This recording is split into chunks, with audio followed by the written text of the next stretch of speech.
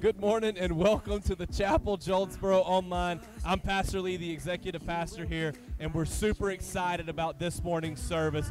Do me a quick favor. Go in the bottom corner, click that share button, invite all of your friends, invite all of your family. Pastor has an amazing word this morning that God has given him. You don't want to miss it.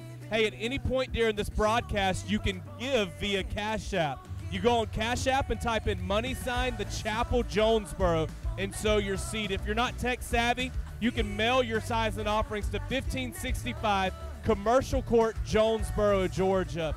And at any point during the service or after the service, if this is your first time watching us or joining us live, you can scan the QR code or go to thechapeljonesboro.com and fill out a quick connection card. We want to know about you. We want to welcome you as a part of the Chapel family. Here very shortly, we're going to go into worship. It's going to be an amazing time. So share this stream. Get ready. God's about to show up and show out.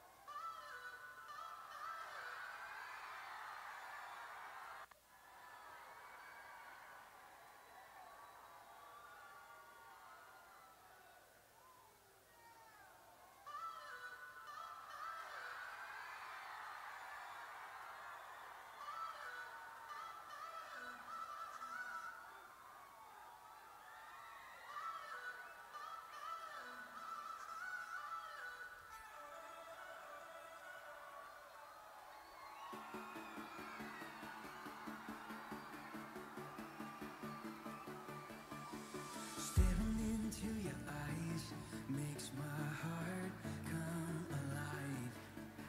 Suddenly brought to life when I met you. Reaching beyond the skies, running deep, stretching wide. Perfect love realized here with you. Come on now. Now this love is for real. You will never let go, never let go. Oh, and it's more than just words. Love beyond my control.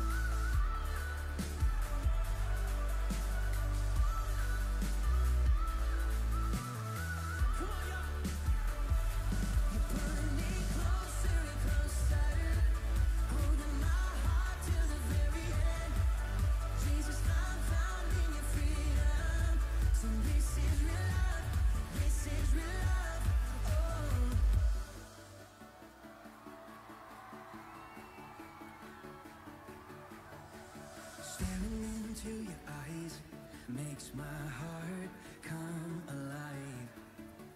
Suddenly brought to life when I met you. 1, 2, 3, jump! This is real love. This is real love. This is real love. This is real love. Oh.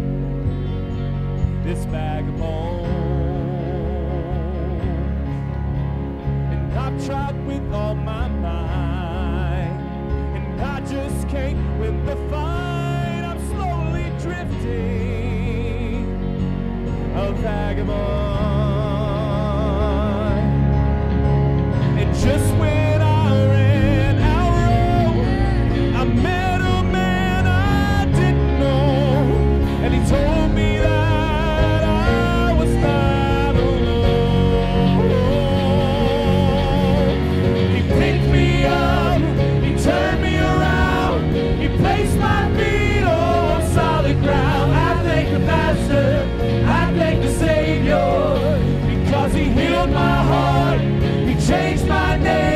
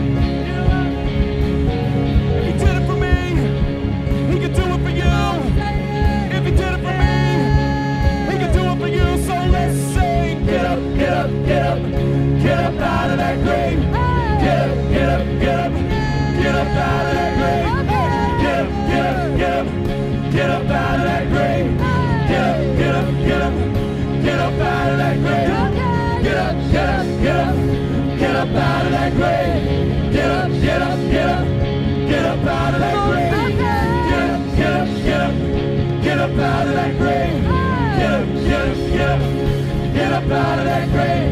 He did it for me. He can do it for you. If he did it for me, he can do it for you. The testimony of Jesus is a spirit of prophecy.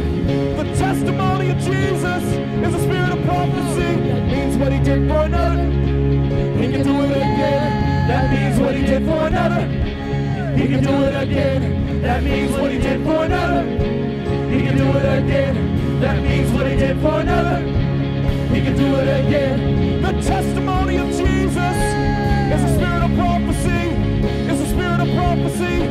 It's a spirit of prophecy. That means what he did for another, he can do it again. That means what he did for another, he can do it again. That means what he did for another, he can do it again. That means what he did for another, he can do it again. So sing, get up, get up, get up, get up out of that grave. Get up, get up, get up, get up out of that grave. Get up, get up, get up, get up out of that grave. Get up, get up, get up, get up out of that grave. Get up, get up, get up, get up out of that grave. Get up, get up, get up, get up out of that grave. Get up, get up, get up, get up out of that grave. Get up, get up, get up, get up out of that grave. So he picked me up, he turned me around, he placed my feet on solid ground. I thank the Master, I thank the Savior, because he healed my heart, he changed my name, forever free. I'm not the same. I thank the Master, I thank the Savior, I thank God. Yes, come on, praise him all over the sanctuary. Come on, let me hear worship. We bless you, Lord.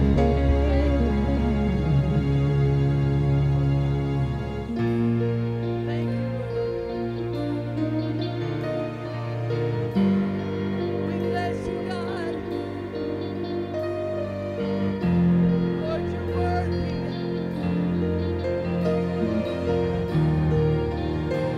Come on, worship him, play it again. We bless you, Jesus. We honor you, God.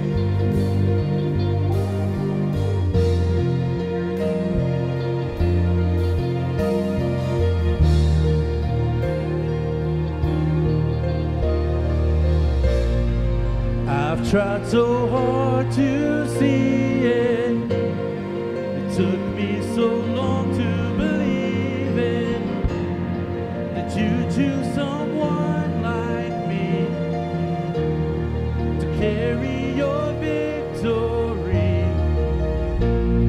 Perfection could never earn it. You give when we don't deserve it. You take the broken things and raise them to glory. You are my champion. Giants fall when you stand undefeated. Every battle you won, I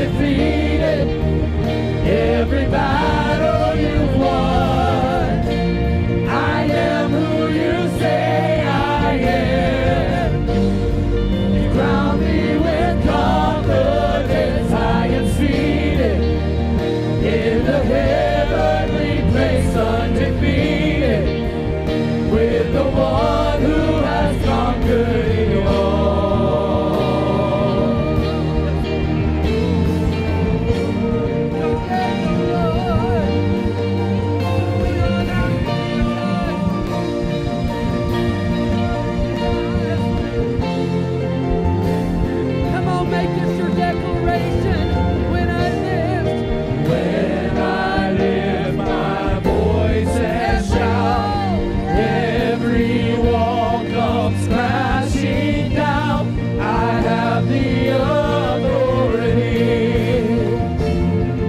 Jesus has given me.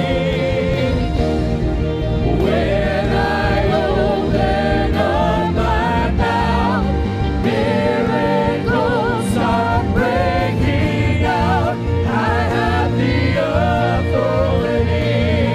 Speak to the mouth. Jesus has Come on, given me. declare it.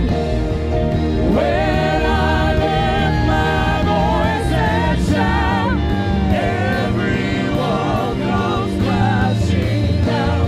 I have the authority. Jesus has given me.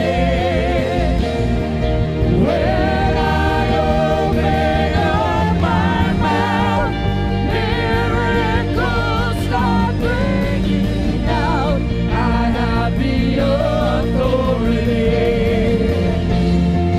Jesus has given me. You are my champion. The giants fall when you stand undefeated. Every battle you won. I am who you say I am. You crown me with confidence. I am seated in the heavenly place undefeated. By the power of your name I am seated in the heavenly place undefeated. With the one who has conquered it all.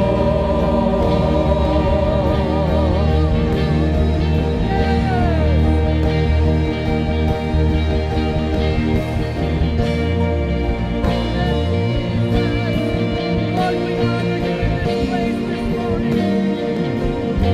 God, we give you permission to have your way in our lives. Thank you, Lord. We bless you, Jesus. Thank you, Lord. Come on, praise him. Yes. Lord, we lift our voice. Lord, we lift our praise to you this morning. Yes, we honor you, God. Come on, lift your voice.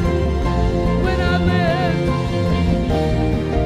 When I lift my voice and shout, every wall comes crashing down. I have the authority. Jesus has given me.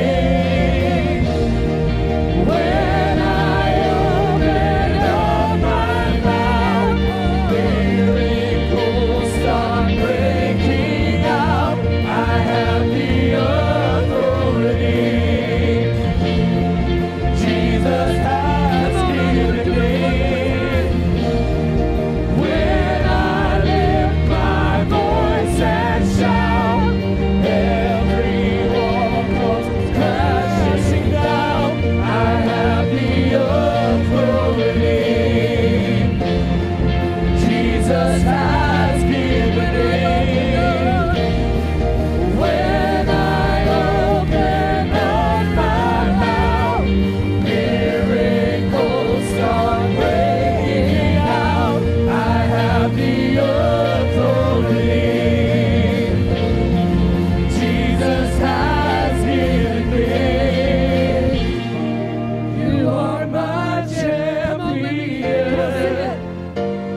The giants fall when you stand undefeated. every battle. Every battle you won. I am who you say I am. You crown me with confidence. I am seated in the heavenly place undefeated. By the power of your name I am seated in the heavenly place undefeated. With the one who has conquered it all. Yes, declare.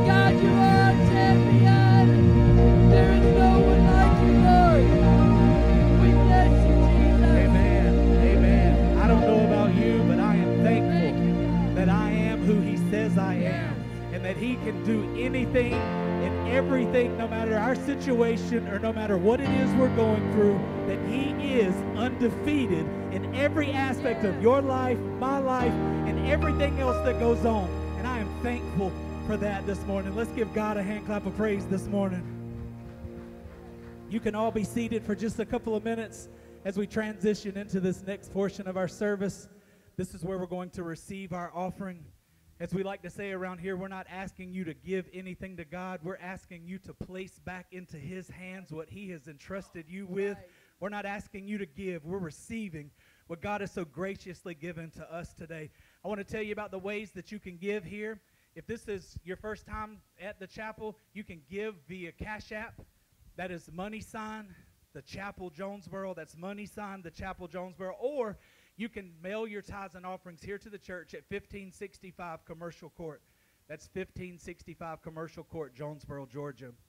If you're here in-house, the ushers will be coming by in just a few minutes with the buckets. Or at the end of service, we'll have our giving kiosk at the double doors. We take all forms of major credit cards. We don't want to take anything away from God. We want to bless this house. We want to bless the kingdom. Yes. We want to do all of those things.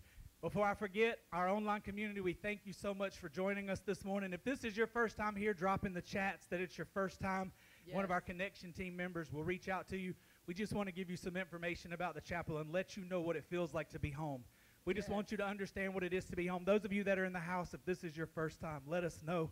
We're so thankful for everyone that takes the time and the opportunity to come into this house. Before we take up the offering, I have a scripture that I'd like to read before I pray. And it's Malachi 3:10. It says, "Bring the whole tithe into the storehouse, that there may be food in my house. Test me in this, says the Lord Almighty, and see if I will not throw open the floodgates of heaven and pour out so much blessing that you will not have room enough for it." I can tell you, I don't know about you, but that's my prayer right now. Is, Father, let me be faithful. Let me put everything that you've asked me to put into the storehouse so that when you open up the floodgates of heaven, that I can't even imagine what it is you're going to pour out on me. But it's not just about me. Because when I'm faithful, he's faithful to the house. It's not just about how I get blessed individually. It's about how the church gets blessed. And when the church gets blessed, we're able to be a blessing outside of these four walls, because we're not contained to just inside this building. We're to be outside these walls. And the only way we can do that is for us to be faithful and for us to put back into the kingdom what God has entrusted us with. If you'll all stand, I'll pray, and then we'll enter into worship. Dear Heavenly Father, we thank you right now that we have the opportunity to plant seeds in fertile soil this morning, Lord. Father, we're not giving anything to you. We're returning back to you what it is you've entrusted us with this morning, Lord. Father, I ask that you bless every person in this building that has to give, and those that have not, Lord, that they would begin to trust you and see how faithful of a God you are, that you will open up the heavens and you will pour out a blessing that they couldn't even imagine or they could ever understand. And in your name we pray. Amen.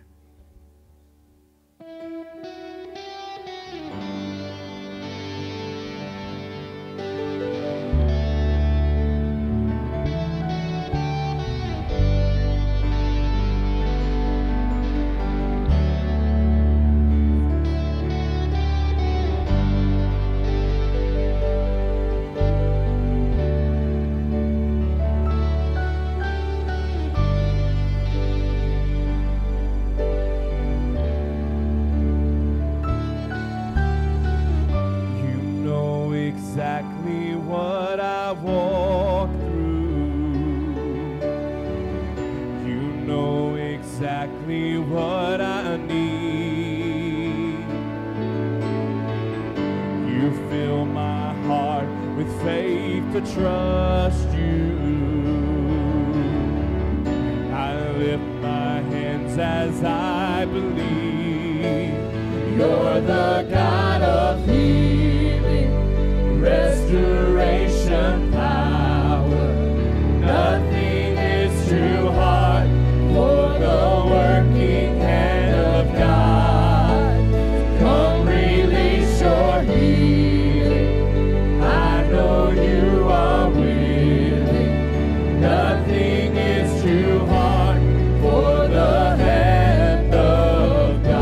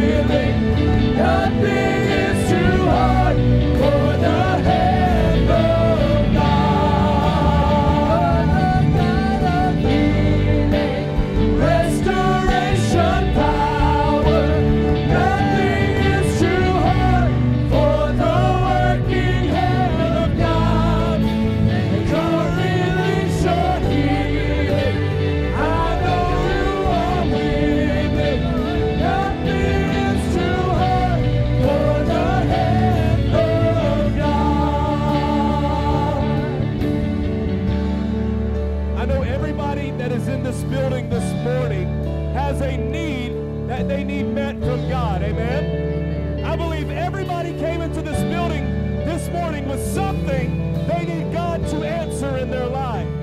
And because of that, this next passage that we sing, that we call the bridge, it talks about sickness. If you have sickness in your body, God is good enough to take it.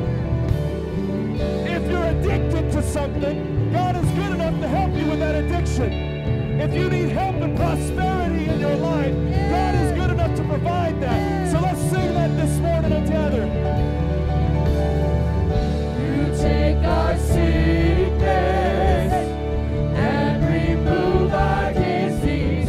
You take our weakness to be the strength that we need. You take our bondage and you unlock every chain to keep your promise over again and again. You take our sickness and remove our disease. You take our weakness to be the strength that we need. You take our bondage and you unlock every chain to keep your promise over again and again.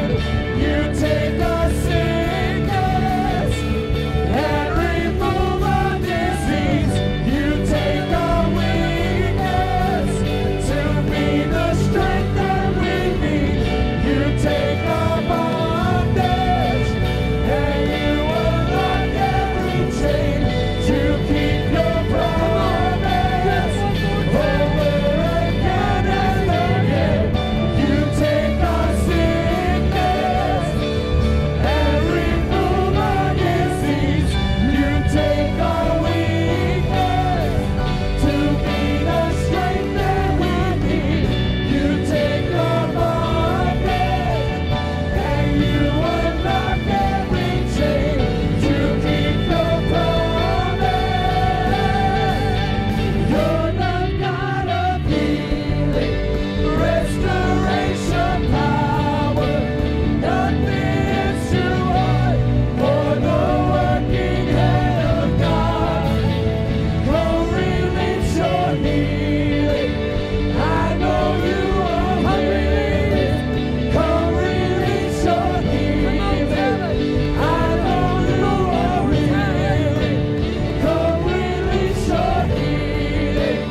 I know you are willing. Nothing is too hard for the hand of Hallelujah.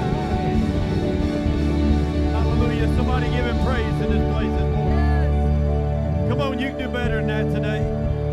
He just took your sickness. He took every disease that you were carrying around, everything that was set up against you before it even came to you. He defeated it before it got to you.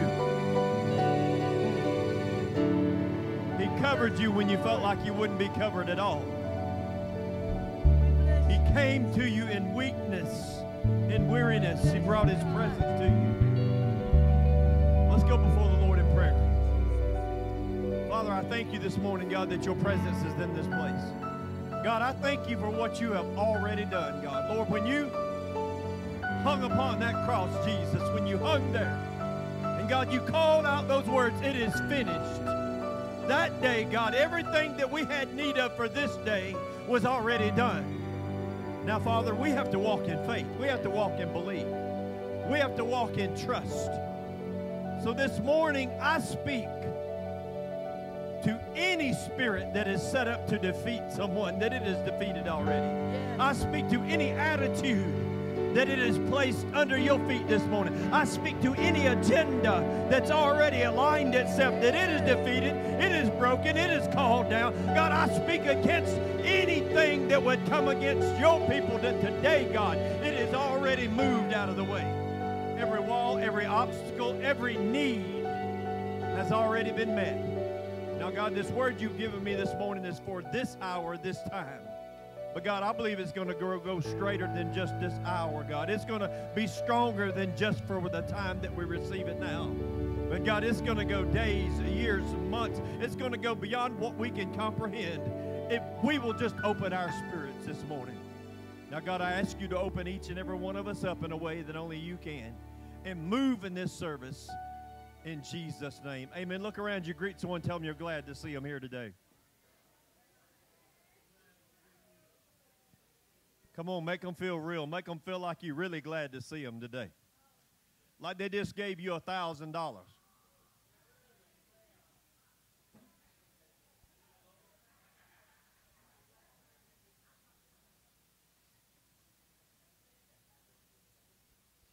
You know what amazes me sometimes? How we'll tell somebody, I'm so glad to see you, but in reality, we're really not glad to see them.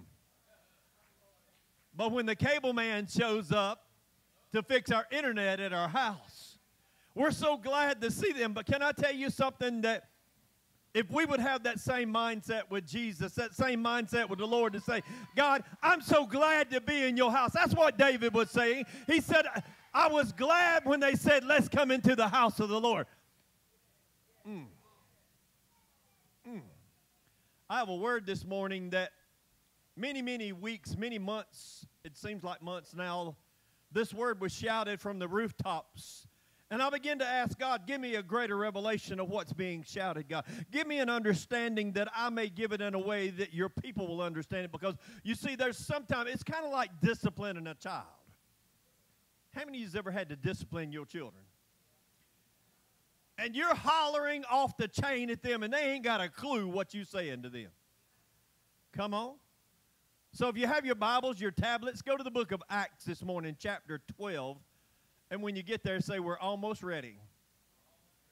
Man, y'all are quick today. Acts chapter 12, verses 6 through 11. If you're really there, what's the first word in verse 6? I got you then, didn't I?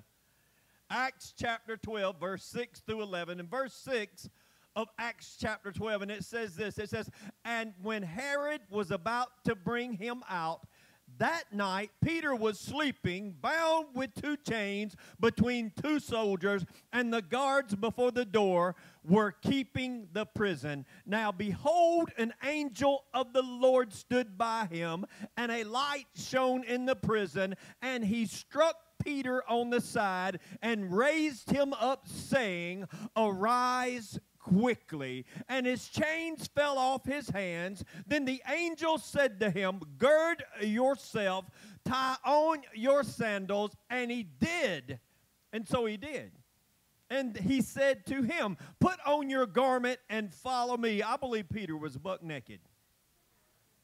So he went out and followed him, and did not know that what was done by the angel was real, but thought he was seeing a vision. When they were past the first and the second guard's post, they came to the iron gate that leads to the city, which opened to them of its own accord. And they went out and went down one street, and immediately the angel departed from him. And when Peter had come to himself, he said, now I know for certain that the Lord has sent his angel and has delivered me from the hand of Herod and from all the expectation of the Jewish people. I want to ask you today, has God ever done something in your life so quickly, so abruptly, so amazingly that you almost had to ask yourself, is this a dream or is this real?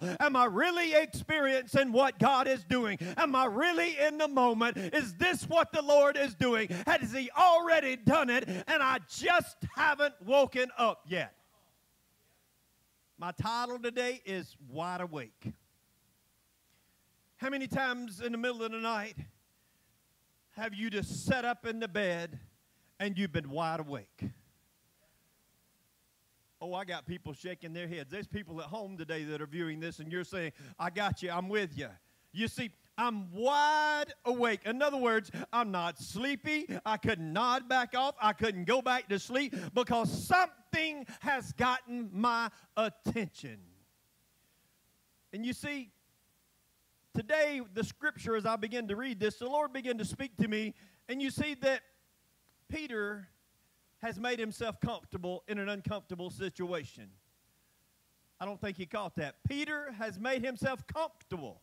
He has made himself comfortable in an uncomfortable situation. Can I tell you that there are a lot of us that has made ourselves comfortable in the way that we're living, comfortable in the way that we're believing, comfortable in the way that we do things, and we yet have seen God move because we're comfortable in our own flesh when God is speaking to somebody today and he's telling you today, I'm about to make you feel uncomfortable. I'm about to shake you up a little bit. I'm about to loose you a little bit. I'm about to touch you on your side and let you know that I am the Lord.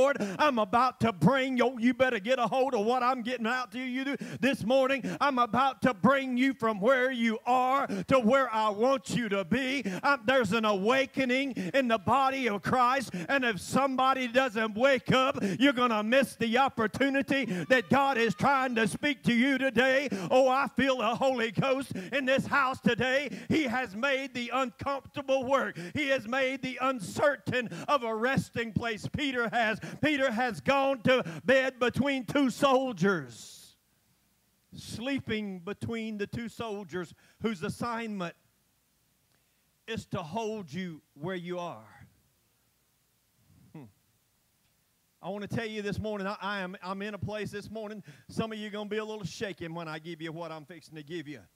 You see, there are spirits that have been assigned to your life whose only job is to hold you where you are, to make sure that you don't move too far away from where they have put you. There are spirits that have been assigned. Oh, somebody said, not me. Let me tell you something. If you're saying not me this morning, they've already got the chains tied to you. They've already got you comfortable into something. But let me tell you something. Oh, we haven't felt it a long time in the body of Christ, but there is a conviction of the Holy Spirit about to come upon the church. It's about to, somebody here this morning, it's about to come upon the United States of America. We have become comfortable. We have become complacent. We have become settled. We have become used to. It's just another church service, but I am tired of having another church service. I am tired of coming into the house of God and singing 3 or 4 songs and saying that's all there is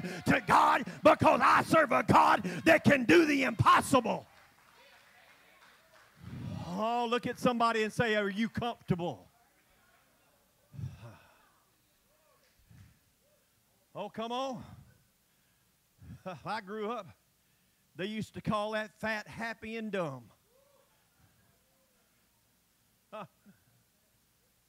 Yeah, comfortable.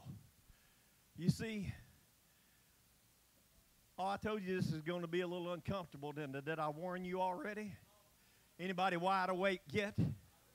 You see, there are demonic forces, influences that have been sent on an assignment to make you accept the unacceptable as acceptable, to make you accept the abnormal as normal, the uncertainness, oh, come on, somebody, this morning, as certain. They want you to go to bed in something that God wants to get you out of.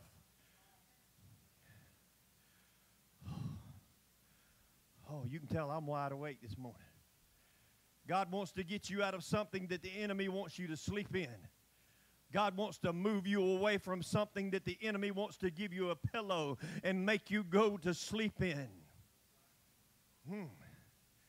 God wants to pull you away from something that the enemy's trying to lure you into, and he has a sign. He has chosen spirits to make you accept the unacceptable, to make you rest in the uncertain, to lull you into, here it is, the toxicity of sleep and slumber in a situation that God is about to get you out of. Oh God, I feel the Holy Ghost in this house this morning. There's a giant, the last giant, as a matter matter of fact, his name was Gath, and he was the giant of sleep and slumber. The Bible says that he had one of the largest beds that there is. Can I tell you, we're in a season right now that the world is trying to lull the church to sleep. If you don't believe me, go back and look at the beginning of the pandemic. What was the first thing that they attacked? They attacked the church. They wanted to shut the church down. But I've got news for you. Oh, my Bible tells me the gates of hell shall not prevail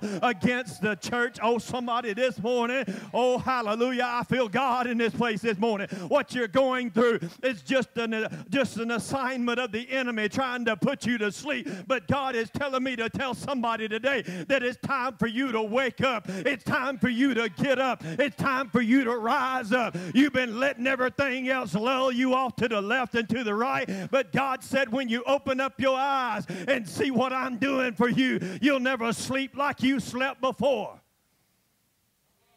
Oh, y'all are quiet. Oh, either you're stunned or you're asleep. You see, oh, you don't hear what I'm saying. I said the enemy's trying to get you to go to sleep in a situation that God's trying to get you out of. The enemy's trying to make somebody think today that your life is over with, but God is about to get you out of it. The enemy's trying to make you think that God doesn't have another sermon. He doesn't have another song. He doesn't have another job. He doesn't have another message. He doesn't have another life. He doesn't have another love. He doesn't have another hope. The enemy's trying to make you go to sleep. Oh, God, but I feel the anointing in here today of the Holy Ghost, because God is trying to get somebody to wake up. God is telling me to tell you today, I feel what I'm going to speak. Oh, hallelujah. You've been chained inside of a jail cell between two soldiers keeping you inside, and the angel showed up and got you out of it. And the Spirit is telling me to tell you today, stop going back inside and chaining yourself to something that God has walking you out of. God opened up a new door, not for you to go back to the old door. Shall I be clear? He sets you free, but you go back and get some of the things that you liked when you were bound. Do I need to say it again? He set you free. The chains fell off of you, but you go back and rechain yourself to something that binds you. God didn't loose you for you to tie yourself back up. Oh, if you could see your faces from here. One Sunday, perhaps I'll take the media department, have them take a camera and pan it on you and let you see it on the screen. Because you see, some of you are saying right now, that's exactly why I'm facing what I'm facing. Because I refuse to let everything go that was in the jail cell. I want to take it back to this life, because there were some things that that old life that I enjoyed. Oh, I felt comfortable then. You know, they loved me in that old life. And God says the only thing you're doing is living in the old life. You'll never live in the new life. You'll never live in the free, because you're living in the bound. Oh, look at somebody and say, wake up. Look at them again and say, I'm wide awake. Why are you sleeping?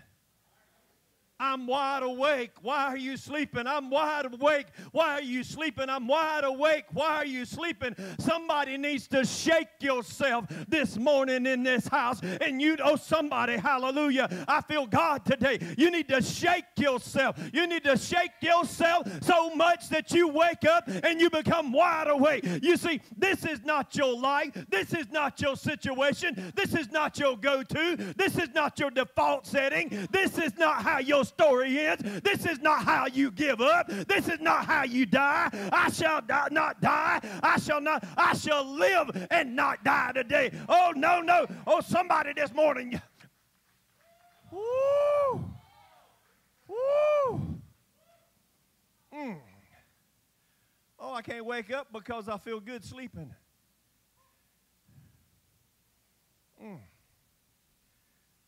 How many sleepers do I have in here this morning? Some of y'all still asleep. Any given Sunday, I can count 5 people from up here that I look out and you're sound asleep. One Sunday, I'm going to ask the person beside you to shove you off the pew. I bet you wake up when you hit the floor. No. You're going to wake up about 3 o'clock when you got to call me on the phone because you didn't hear what God was speaking to you in the house and you want me to re-preach a message to you. I'm tired of preaching to people when church is over with. If you can't get it while you're in the church, then perhaps you don't want it at all. Somebody this morning, you're asleep when God is trying to speak to you. You're asleep in everything you do when God is trying to tell you, I woke you up to get you up.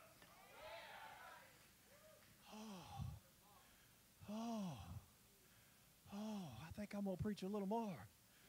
I'm only on page 2 of 7. That means it's going to get real. Real.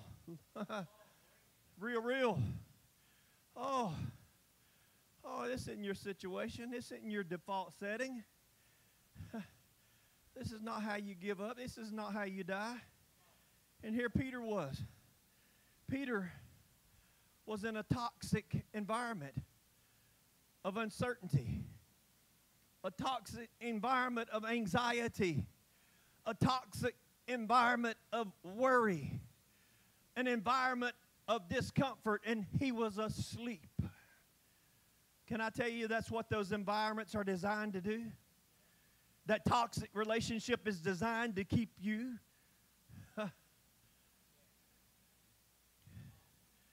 That anxiety is designed to keep you. That sickness is designed to keep you.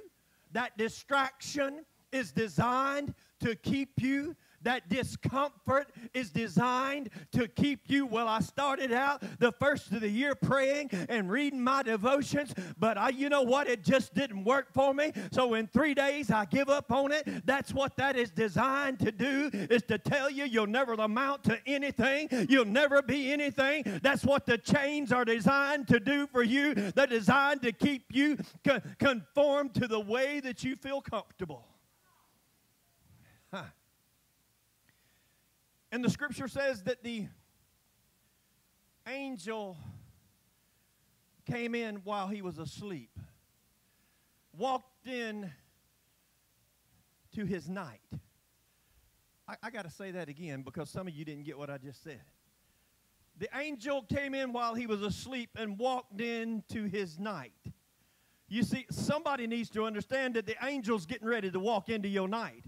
He's getting ready to walk into your dark place. He's getting ready to walk into your uncertainty. Oh, I don't care how many hounds that hell has that have been assigned to you. When God gets ready to get to you, God will come get you. Somebody need to hear this. And there's not a devil in hell that can stop God when God gets ready to come get you. The angel shows up in the prison cell. Do you hear me? In the worst of situations, God said, when you're in the worst place you can be in, I will come get you out of it. If you will get up when I tell you to get up, if you will listen to me when I tell you to listen. Oh, somebody this morning, God's telling you right now, you need to run and run as fast as you can, but you're sitting there saying, no, I'm going to look bad if I run. No, God said, I got you out of the cell, not to keep you chained up. I got you out of it to say I'm free.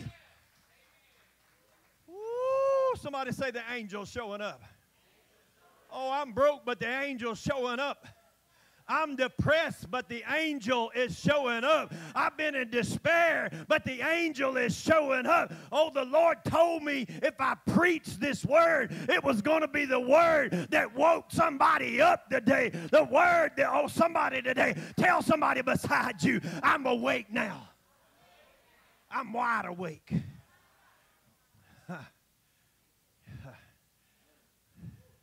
You see, the scripture. You ever seen somebody so asleep you got to grab them and just. When I was youth pastor, a lot of the youth are here. They're adults now and got children. Y'all getting to see what I tried to tell you before you had the kids, right? Hello. But when they would go to sleep on me while I didn't preach to them, I taught them. I equipped them. But if they went to sleep on me while I was speaking to them, I would go out and pour a bottle of water right on their lap. If I got any of those youth in here today that experienced that water, pour it right on them. They jump up out of that chair. Oh, that like that song Pastor Lee was singing, get up, get up, get up. They was getting up, getting up. Like some James Brown. I feel like busting loose. Oh, come on. Y'all don't even know what I'm saying. But the scripture says that the angel shook Peter. I don't think you heard me. I said the angel shook Peter. Somebody needs to be hollering right now, shake me. Oh, come on, somebody this morning. Shake me. Whatever you got to do to move me out of this situation, shake me up. My father-in-law, when he used to preach, I'll never forget it. He would step down, and I'm not going to come down because the cameras won't stay with me, but he would walk up to you, and this is my hand before the Lord, isn't it, Sister Bryant? He would walk up to you, and this is what he would say. He would say, the Lord told me to shake you, and I never understood. I thought it was theatrics going on, but let me tell you what it was. It was God telling him that I need you to get up, and I'm going to shake you till you get up. You see, there's somebody in this house today. Whoa, I feel the Holy Ghost. You need some shaking inside of your life. Oh, you want everything to be comfortable. You want to be chained and content. But God said, I'm about to shake you.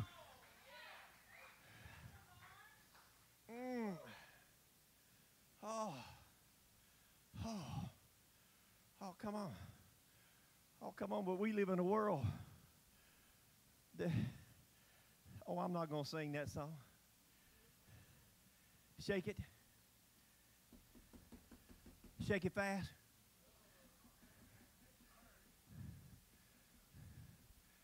See there? I know all your music. Don't think I don't know it. But you see, that's the problem. The shaking you got going on is by the shaking that you're comfortable in. And you become comfortable in something when God says, I'm trying to wake you up from what's shaking you. And somebody needs to be hollering today. Whatever you got to do, God, to move me out of this situation, shake me up. Shake me till I stop accepting a prison to be an apartment. Shake me till my faith is renewed. Shake me till my soul catches a fire again. Shake me till I get my fight back, God. Shake me till I get my sword back, God. Shake me. Oh, somebody, sometimes some things are going to happen in your life that you don't understand. Perhaps it could be God shaking you. But you see, God is not going to shake you when you keep going back and chaining yourself to something He's just shook you loose from.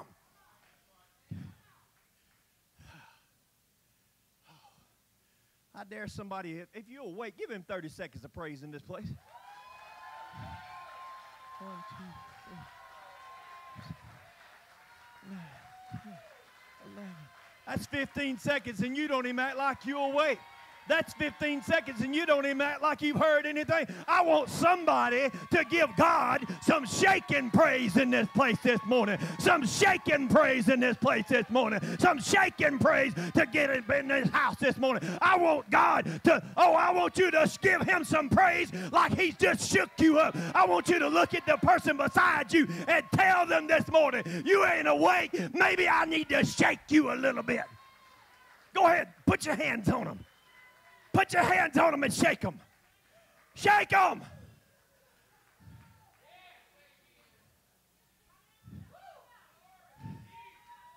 Oh.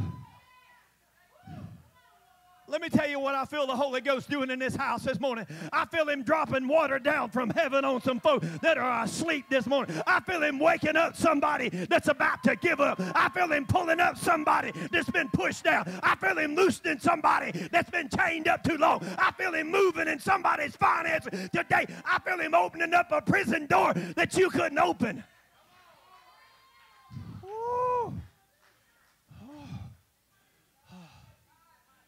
Oh, you better get what I'm telling you this morning, because nothing happened in this text until Peter woke up. nothing. You see, the presence of an angel didn't stop the problem. Because the angel was stronger than all the 16 guards. But the presence of the angel did not liberate the apostle. The only thing that will liberate, that is, set you free, is when you wake up. Oh, somebody holler, I'm awoke now. I'm wide awake. You see, I used a country term on you then. I'm awoke now. No. In the country, we say woke up. Are you woke up yet? Huh? All these grammar, these English people, they got good grades. I failed English. You looking at somebody, every other class was A's and B's, but F was English. I graduated 12 years and a quarter because I had to go to summer school to get through English. Yeah. But you know what? I didn't stop because I failed. I knew there was something that had to be done. You see, that's the problem with some of us. We want to stop because we failed the first time. We want to stop because we really don't believe that he set us free. Oh, somebody today. You see, you got to say, I'm awake. I'm wide awake. Oh, I was depressed, but I'm wide awake now. I was frustrated, but I'm wide awake now. Oh, I was hung up, but now I'm wide awake. I was troubled, but now I'm wide awake. I didn't know what to do, but now I'm wide awake. I didn't know how to walk, but now I'm wide awake. I didn't know how to get out of this thing, but now I'm wide awake. What that is saying is, now, God, I know that you're going to do what you said you're going to do. I'm going to not stay where I'm at. I'm going to let go. You see, that's our problem. You want to put the chains on when God keeps pulling them off. Oh, let me tell you, human nature says I'll deal with it tomorrow. Perhaps, this is going to sting. Perhaps we need to start with our cell phones. And if you got contacts from a last season, and you're still contacting the last season, then you'll never walk in this season God's called you to walk in, because you want the last season to go with this season. But God says, no. Oh, well, I like them. Let me tell you something. How much do they like you enough to come to church on Sunday? Huh? Do they like you enough to put some positive posts on your page on Facebook? Do they like you enough to come to you and say, your lights is out and I want to pay your bill? No, they don't like you because they're not in the season that you're in. They're still chained on the other side of the jail cell that God has set you out of. And oh, you better be careful how you do that, because when God sets you free of something and you drag something behind you into what he set you free in, you're contaminating the freedom that he's given to you, and you're saying, I don't believe you blessed me. Here's what you're saying: I did it on my own. I did it on my own. I did it on my own. Wide awake. I got to take you somewhere, and I got to get you out of here. Peter wakes up. This is the most important part of the message to me. But Peter wakes up in stages. You see, the Bible says that the angel woke him up. And the moment that the angel woke him up, he said to Peter, he said, hurry, get up. And the moment he said that to Peter, Peter still hadn't said anything. Peter didn't say one word, but what happened? The chains fell off. You see, the angel, I found this interesting, spoke loud enough to Peter, but quiet enough that the guards didn't hear him. So you see, God's speaking to you and not the person beside you. Perhaps. He's already revealed to you what you should do, but you're wanting him to reveal it to you and the person beside you so you can get confirmation from the person beside you. But as I recall, the scripture said he spoke to Peter. He spoke loud enough to him. You see, what God has for you and all the wannabes that are hanging around you they can't get what God has for you. Come on, I used to have some friends, Pastor Saber called them flockers. Flockers. Birds of a feather flock together. And I had a lot of those feather flockers. Yeah. And all they wanted was the bird feed. Come on. You hear what I'm telling you this morning? All they wanted was the cold beer that they knew I would have. All they wanted was the thought that I had in my head how to fix their car. All they wanted was the benefit and not the friendship.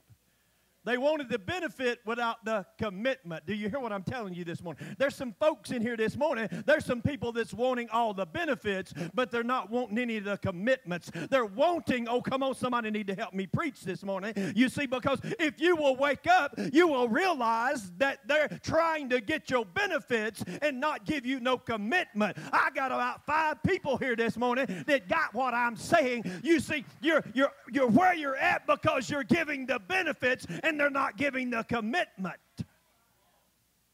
Hello? Hello? Can I be a little more real as I continue on this morning? Well, if she ain't putting out, she's getting out.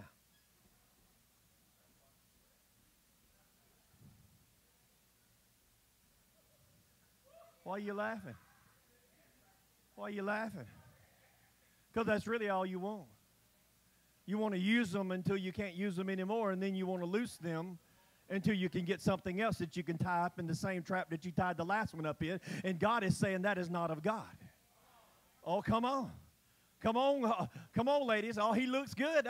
He's a good man right there. Let me tell you, good doesn't make him just because he looks good. Let me help some folks this morning. If all you going on is looks, maybe you need to get an ugly one.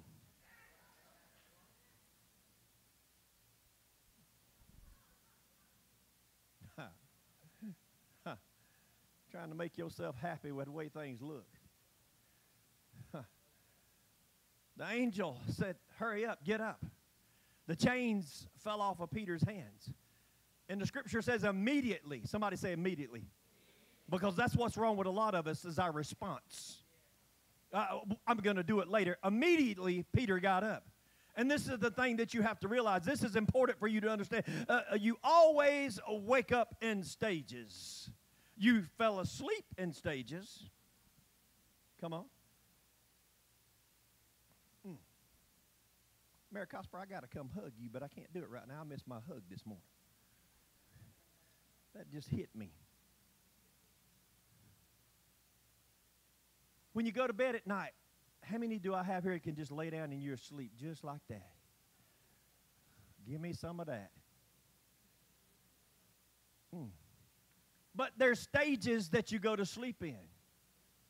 You may go straight to sleep, but then you may wake up after you've gone straight to sleep. You may have a few minutes of rest, and then the next thing you know, you're wide awake and you have to do something and come back and lay down again. But yet, it's the same way when you wake up in the mornings as well. How many of you, again, have children in here? Have you ever gotten them up in the morning and they're just as chipper as can be? Or have you ever gotten them up in the morning and they just don't want you to look at them or talk to them or say anything? I'm one of those 50, I don't know how old I am, but I'm good enough, one of those individuals that I really don't like to speak to people until about 9 o'clock. Don't look at me. Don't stare at me. I may get up at 7 o'clock, but don't look at me till 9 o'clock because I'm still in one of those stages. You see, that was the deal with Peter. Peter was in one of those stages when the angel came inside to wake him up. The chains fell off, and Peter was in such a stage that he didn't even know that the chains were off of him. He thought he was still in the same spot. You see, what I'm trying to tell you this morning is that some of you are in that stage today. The chains have already fallen off of you, but you're in a stage that you don't believe that they're off of you. And God is telling me to tell you today that some of you need to look down and see that you're loosed, see that you're free, see that you're healed, see that you're delivered, and hurry up and get out of where you're at. He woke up. Somebody say woke up. He woke up. And the scripture says that Peter followed the angel out. But can you put that text back up there for me? Thank you, guys and ladies. He followed the angel out. But before he followed him out, oh, come on, he wasn't sure what was happening. He didn't know what had went on. He followed him out of the prison not knowing that he had followed him out of the prison. Are you with me now? You see, because somebody's saying right, well, I thought he was awake, Pastor. He was awake, and he was following the angel. He was following the angel not knowing. Did you catch that? Not knowing. That's why you can't have a lot of people asking you a lot of questions, because sometimes you could be following the angel and not knowing that you're awake. Oh, he's in front of you. You're following him, but I can't answer any questions because I'm not knowing. And you see, Peter thought he was seeing a vision. You see, that means that his dream and his reality have collided so much that you don't want to know if your dream is real or not. Oh, come on. Oh, it's that words, is this too good to be true? How many times have we said that? This is just too good to be true. Can I tell you that 50% of the time, that too good to be true is really too good to be true? And perhaps you have convinced yourself that what you're in is truth, but yet it is a lie. I'm happy. Oh, come on. You settled for where you're at because you have told yourself, this is where I need to be. You never experience true happiness until you experience that is brought from God, not from an individual. Let me just help you this morning. Those old famous words, I hear them all the time. He completes me. She completes me. Well, let me tell you something. If God hasn't completed you, then he or she sure ain't going to complete you. All they're doing is pacifying what you feel is complete in your life. All they're doing is keeping you chained inside of a prison cell. Oh, somebody says it could be a fantasy, it could be a vision. You believe it, watch this, but you don't know it. You believe it, but you don't. There's a difference between believing something and knowing something. So Peter's believing it, but he doesn't know it. He's thinking now. He doesn't know. His spirit doesn't know. His mind thinks, could it be a vision? Why is that so? Here it is, because you wake up in stages. It takes a while for you to fully wake up to what God's doing in your life. Have you ever gotten in a car and drove somewhere and didn't even remember driving there? Perhaps you wasn't awake to the trip you were taking, but yet you knew where you needed to go, but you didn't wake up until the reality of that you got there was in front of you. Did that make sense? Was I clear in that, what I said this morning? Try not to confuse you, because I got people that you're soaking this in right now. Because the scripture says, for we walk by faith and not by sight, right? You don't see it, but you're walking in it. You don't know it, but you're walking in it. And God's bringing you out of it, but you're afraid to trust it because you feel that it's not real. And you got to listen to this next part. I'm getting ready to close for the first time. You see, I've had people ask me over the years, when God delivered me from alcohol, y'all have heard that testimony. When did you know that you were coming out of this? When did you know that this was really taking place? When did you know that this was all what it was? My response to them was, I knew the night that I went down and asked the Lord to deliver me. I knew that night, but deliverance has to be walked. Deliverance has to be believed. You see, that's why we're stuck in some of the things we're stuck in. Deliverance has to understand that God has taken the chains off and that we are able to be free. We are able to walk. You see, it's kind of like being called to pastor or preach. The Lord called me many, many years before I ever stepped up and spoke from a microphone, a pulpit, or the floor, or anywhere else. The Lord called me because I knew that he called me, but there was a season that calling would come to fruition, you see. And somebody said, well, Pastor, y'all are doing so good at the chapel now. Everything is going great right now. You know, you had some failed ministries. No.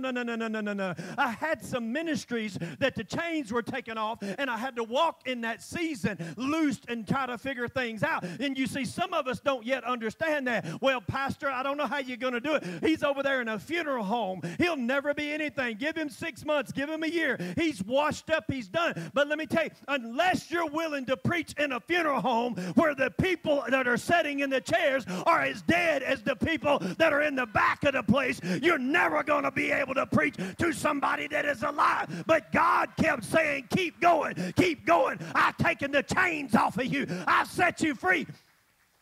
Oh, you with me now? You got to be willing to follow the angel not knowing, right?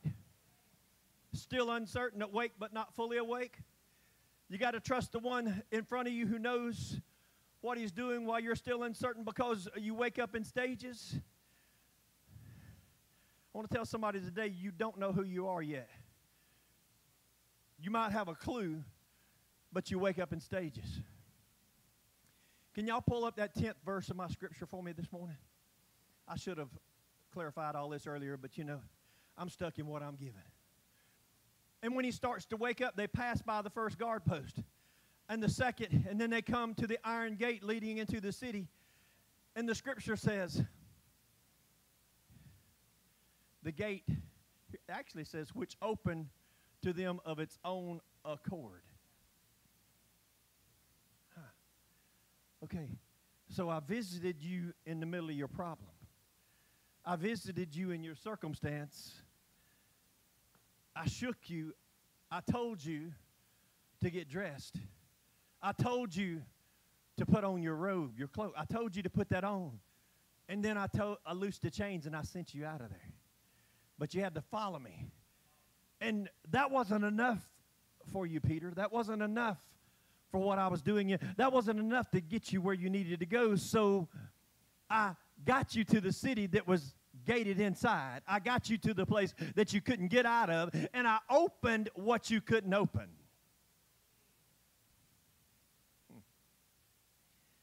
That angel, that same angel, I said it earlier, was capable of killing 16 soldiers and didn't kill any of them. They walked right past them.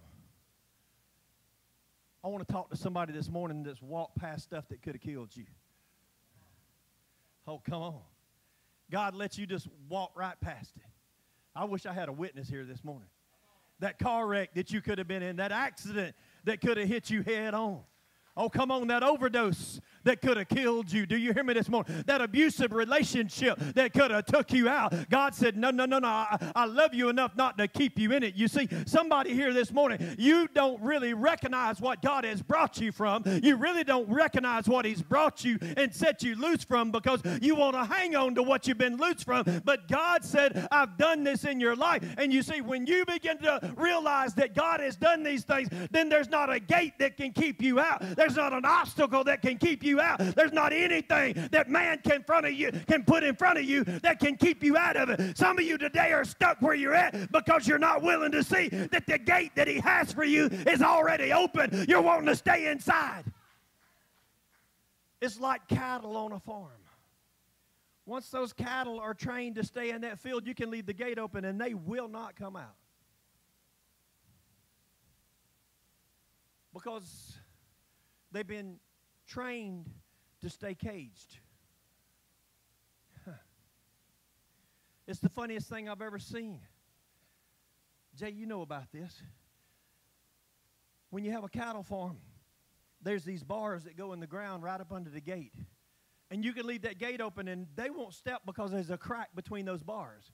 Their feet are wide enough to go across it, but if they see the crack, they see the spot in there, they won't tread across it because they feel like that wouldn't be good for them and they could get their hoof stuck in it. You see, some of you, God has opened up the gate, but you're looking down at the crack of what could be, or the crack of what it's been, or the situation of where I've been, or the problem that I faced before. It's never going to change, but God says, if you don't recognize the gate is open, you're not going to recognize the freedom that I've given you inside of captivity. There's someone here this morning, God is trying to tell you, He's given you the ability to get out of where you're at. He's already loosed you. He's already set you free. He's already made a way. He's already done everything that you have need of. Oh, they should have killed you. They passed by the first guard post. They passed by the second. They came to the iron gate that led to the city. You see, that iron gate was the demarcation between ideas and reality. It's an iron gate.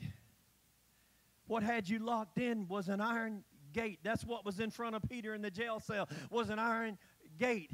But by the time you get to it, by the time you get, oh, don't worry about the fact that it hasn't opened yet. You see, that's the problem that some of us face in our own life. We're worried because we don't see the opening when God says, I need you to walk to it, and as you get in front of it, I'll make a way where there is no way. Somebody here this morning, you need to be praising God right now because you're trying to figure this thing out. You're looking at the gate, but the gate's already open. The gate that had you locked inside is already open, but by the time you get to it, you won't see it because it will have already opened in advance. And the Holy Ghost said, by the time you get to it, oh yes, I'm talking right now to somebody in this house or somebody that's watching today. By the time you get to it, you walk up on it. God said He's already arranged it. It's going to open up. He said what was locked and what was immovable has now been opened. What was been holding you back has now been opened. The thing you've been praying for and speaking for, you haven't received it because you don't believe enough to step in front of something that's closed and see it as though it's already open. It's going to open by itself. I wish whoever got that would just give God praise for about 10 seconds. Help me out this morning. Let me get a swallow of water. Come on, I think you believe a little better than that. Oh, I think you need to catch what I'm going to tell you here the next time. The gate just opened. Peter didn't get credit for it. That's kind of how it is, isn't it? We do something we want credit for it. Oh, I gave the church $10,000.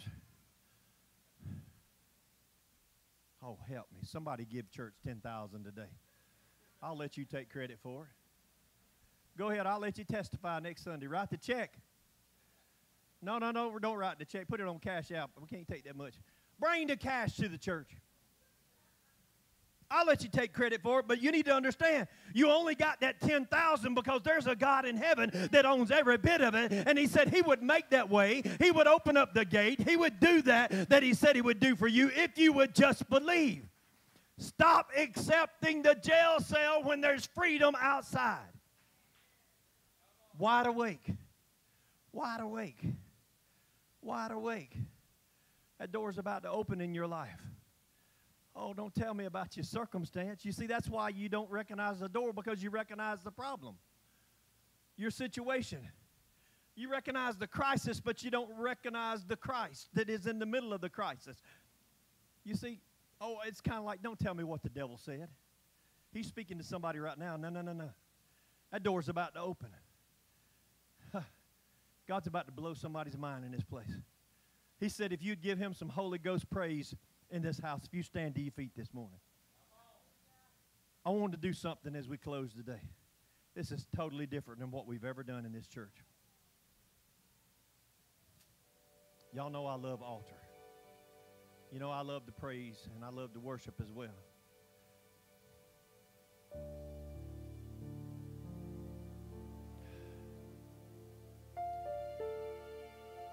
I want you to do a mental evaluation. I want you just to evaluate yourself a minute. And I want you to ask yourself, what is my biggest obstacle today? What am I facing today that I don't know how to get through it? And when you get that, here's what I want you to do. I want you to speak to that obstacle. or that situation or circumstance, and I want you to say, I'm not chained anymore. I'm not focused on you anymore. I'm not dealing with this anymore. I'm awake. I'm wide awake. And God, how do I stay awake? By giving you praise and giving you glory. How do I get through what I'm getting through? Let me tell you something. Lucifer was the most beautiful angel that there was. You heard that, didn't you? That's past tense. It's done.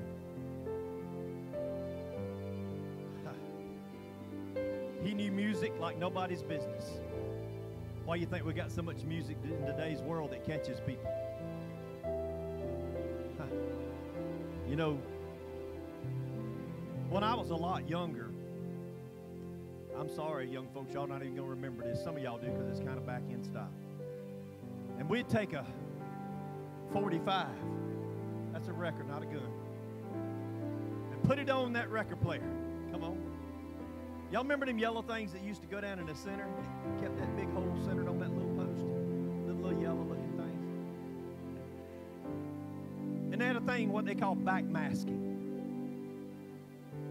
And what you could do is play the record backwards. And you would begin to hear words out of that song that you've never heard before. Same way with cassette tapes. Play it in the same mode, and you all of a sudden would begin to hear things inside of that tape. And let me tell you, Lucifer's smart. So what he's done now is he's taken the society we live in, and he's convinced the society that anything and everything goes. Let me tell you something. If God is not in your anything and your everything, then nothing goes. Nothing goes. I'm tired of people pointing their fingers at people, men and women of God, and saying they shouldn't be doing this or they shouldn't be doing that. They shouldn't be singing. They shouldn't be worshiping. They shouldn't be interceding. They shouldn't be in the house of God. They don't need to be in there. Let me tell you something. Those very people need to get under conviction and get on their face before the Lord and say, God, change my heart, oh Lord. Change my heart, oh Lord.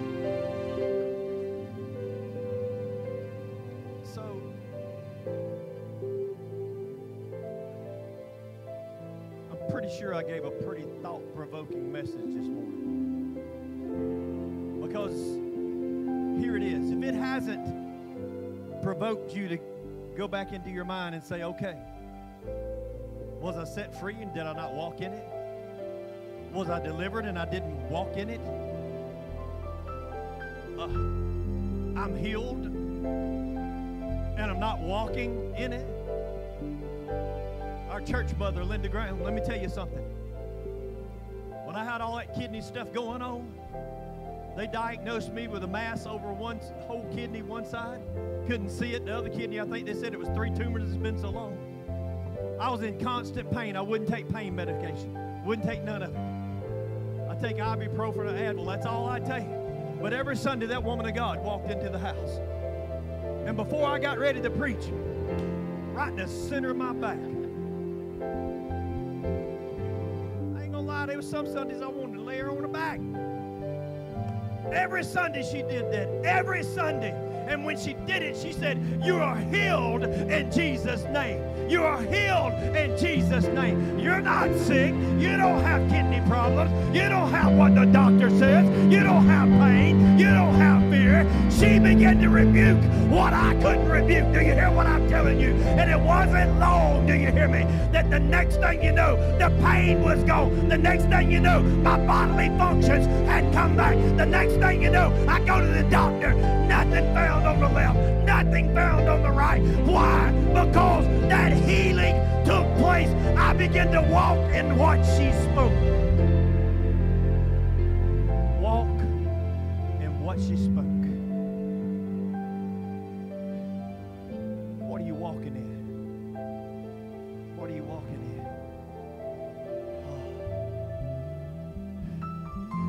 Oh. You're broke because you're walking in poverty. Let me explain it. You created what you're walking in. You dug yourself a hole so deep But yet you're not willing to say, I might have dug it, but I know a God that can get me out of it and I won't dig it again. You're walking in fear because you allow fear to walk you. You're walking in worry because worry dominates your mind. So the altars are open this morning. And whatever you're walking in, you can walk it up here, but you can walk out like Peter.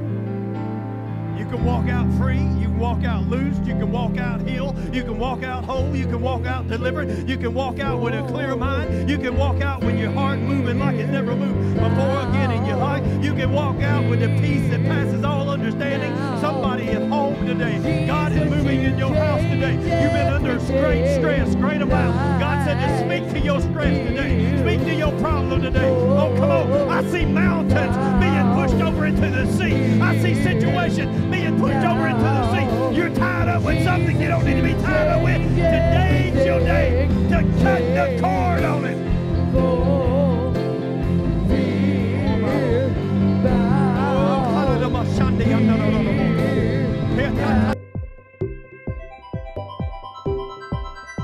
Hey, we hope you had just as good of a time in service today as we did. God really showed up and showed out. If you have been blessed by today's message, don't forget to give using the giving methods that we talked about earlier in service. And also share this with your friends. We love you and we hope you have a blessed day.